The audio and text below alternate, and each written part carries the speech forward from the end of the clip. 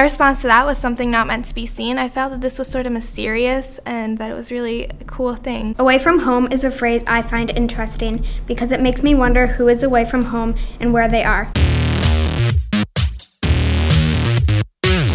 I made up Ava Fitzgerald, and I've heard that last name a lot and also that first name, and I thought they sounded good together.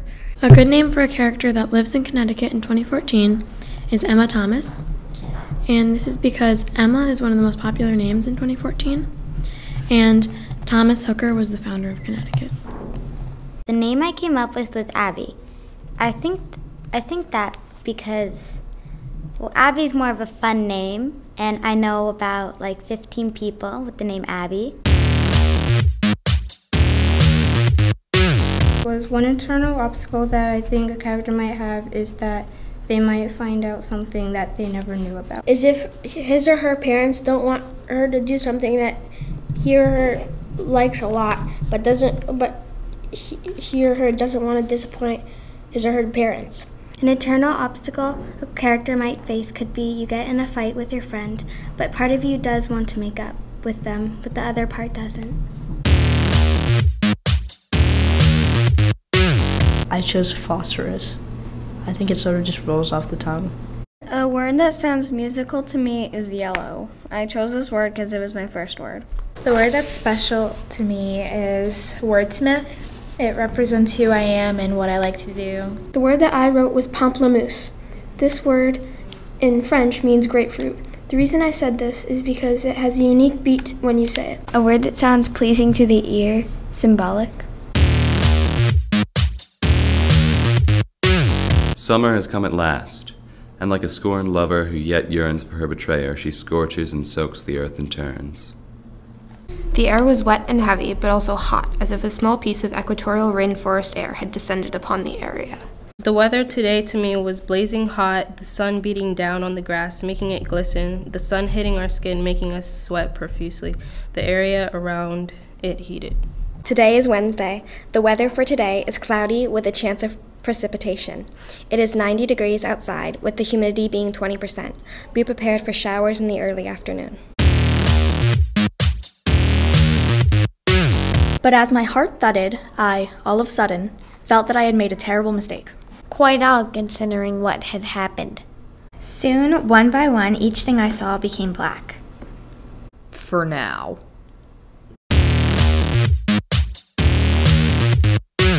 One time long ago, my friend and I were at the park and saw horses. I reached out to pet one and it bit me.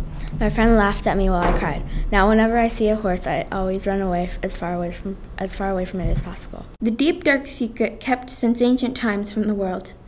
They are secret royalty. Their profession doesn't matter now. That is their true role, and it will come again one day, whether you're ready or not. They have powers never seen before and are controlling, destructive beings when angered. And people have angered them. They will rise to power again, so watch your back. Something my character, Sir Blank, can't share with anyone is the fact that he used to be a woman. That's how he was born, but after 3 monster trucks, some lesbian tendencies, and the fact that things just felt, well, wrong, he decided to change. So a couple surgeries later and a new hairdo, Sir Blank was a man, and he was finally happy, even if it took some getting used to. Mara could not sleep. She lay down on her comfy bed, staring up at the ceiling. She did not turn the lights off completely in fear that someone would sneak up on her and reveal her deepest thoughts. Her past kept circulating through her mind. Mara couldn't control all this madness. Her eyes widened while she was thinking of what she had done. How could she do such a terrible deed? The town knew of Mara, but in a positive light. She was the sweet young lady that all old people waved to.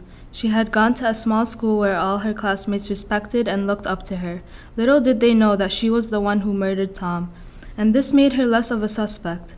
But this did not comfort Mara, though. Walking past the coffee shop on my way home from work, like I do every day, I took a double take. Sitting directly below the sign was a simple girl, about 21, with waist-length straight brown hair and freckles dotting the slender bridge of her nose. She had her head buried in a book of poetry and didn't even look up when the bell jingled, signaling my entrance. Squeakily pulling out a chair, I sat across from her. Only then, glancing up, did I see her rake her eyes over me. They were a wonderfully blank palette of brown specked with golden green flakes. Hi, she stammered out. Do I know you? No, but I want to know you, I responded. If two characters who don't previously know each other meet by chance, the first thing they would probably do is introduce one another, share each one's personal stories, interests, etc. Tom rushed down the hallway, towards the sliding doors at the end. The doors were slowly closing, just slow enough that it seemed Tom could make it, but quick enough that he knew he would not. Wait, Tom called out in desperation. Hold the door. Almost immediately, the doors stopped their closing motion and glided open to accompany Tom. Panting and out of breath, Tom entered the elevator to find the person who had saved him from being late. In the line for coffee, Julia tripped and tipped forward. The coins in her hand, so carefully counted to allow for tax, jumped out of her palms, scattering on the tan linoleum. The man in front of her spun around and bent over to help her pick up the change in a series of deft movements. "Hi, I'm Max," he said. "Julia," she breathed. I think a good name for a bookstore would be a Bridge to the Bucks. I chose this name because Bridge to the Bucks reminds me of the song Bridge Over Troubled Water by Simon and Garfunkel, which describes how a friend can help you get through something. And books are a really good place to hide out when you're sad. The story name that I chose was The Storied Store. Manny's Marvelous Meats. So my idea was the Imagination Company because it has part of my name Jen in it and it sounds creative, like it would be a fun place to work. Ain't you got nobody at home to tell you to wash your face?